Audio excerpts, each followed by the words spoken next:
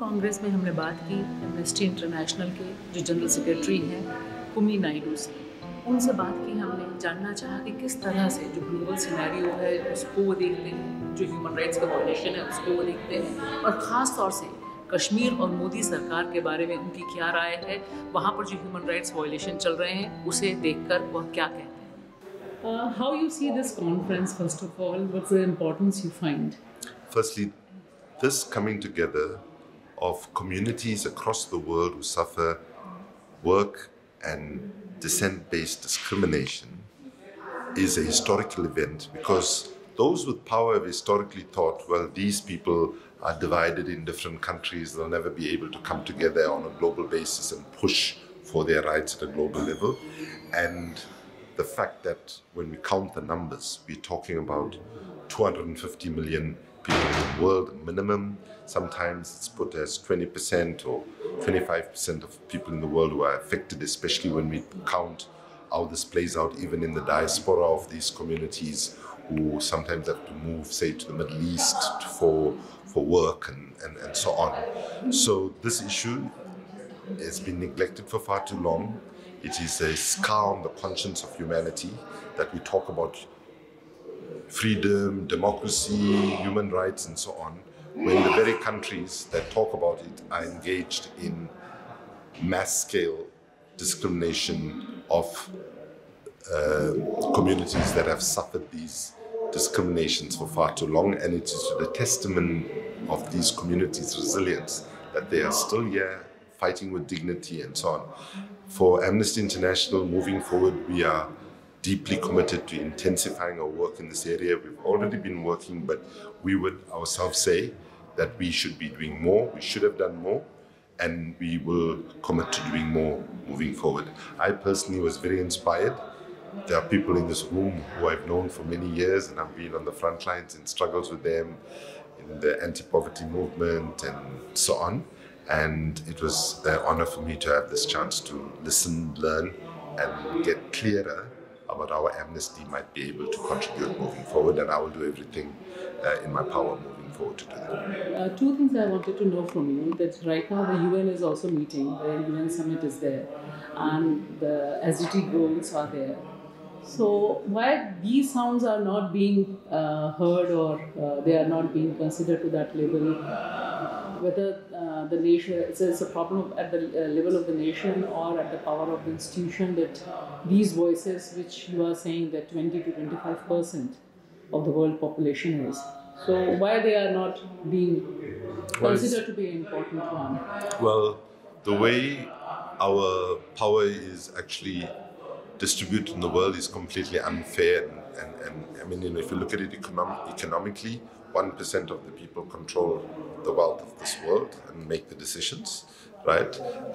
When we look at a country like India, you got a government that historically has ignored. They got nice laws and affirmative action laws and so on, but they can ignore it because the way they can get away with it is they bank on the fact that if they deprive people of education, if they keep people in certain forms of labor and so on, that people will never be able to organize because they don't have the resources, don't have the education. But people from those communities have broken through that, and that's why we can have this. So I think it's very important, as our colleague from Brazil said, we shouldn't put all our eggs in the UN basket. The UN has not proven a reliable institution to deliver on these, because the UN is a club of nation states. That's what they are. So if you want to get anything done, you look at them in their entireties as if there are no contradictions within each of these countries.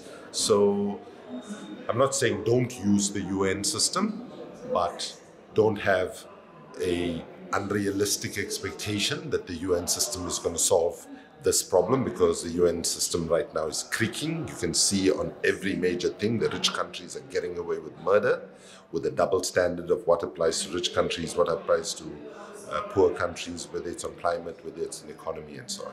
And one thing about my country, that right now Kashmir is under siege, and there have been very less move at the international level, the kind of violation Violation is a very small word to say what is happening in Kashmir. So, how you see that the role of the organizations like Amnesty and other international organizations, where the hope lies? Well, in the end, the best solution to the long-standing conflict in Kashmir is for India and Pakistan to engage in meaningful dialogue and come to a meaningful solution to the problem.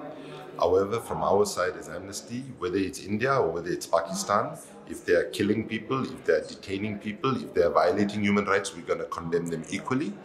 To the Modi government, who has been suppressing Amnesty in India, we say you can do what you want, whether it is speaking for Dalit human rights, whether it's speaking for any other human rights issue in India, or with regard to what's happening in Kashmir, we will speak notwithstanding the repression that is coming our way at the moment. You know that our office has been raided by government officials. They shut down the bank accounts. We had to reduce the staff and so on. But what the government of India did not calculate on is that the majority of our resources to do our work in India comes from ordinary Indian citizens. So even though they block the money coming from the outside, we've got resources to continue to fight because ordinary Indian citizens are contributing on a monthly basis to enable us to do our work.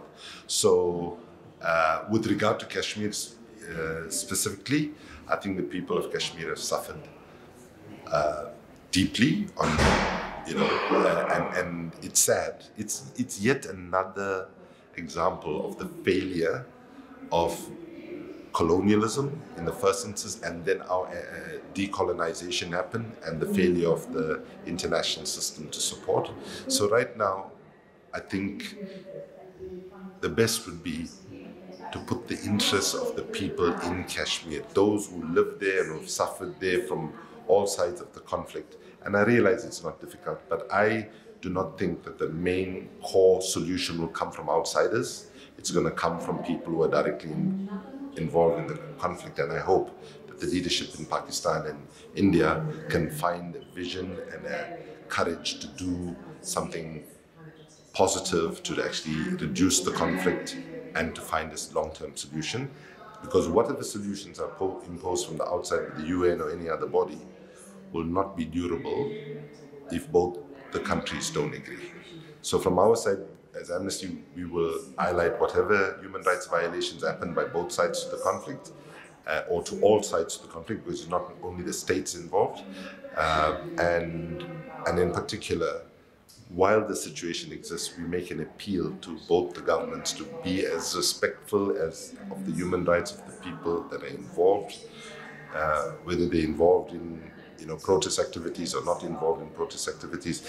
Actions such as cutting off the internet and stopping people from communicating and all, in this day and age, are human rights violations, and we will condemn those things and bring pressure to bear on those things. One last thing, that how you see, you are mentioning about the pressure of the Modi government on the amnesty, whether the whole kind of environment is unprecedented, or how you feel that why they are so much afraid of any kind of dissent, or whether there was some opening from the government side afterwards also.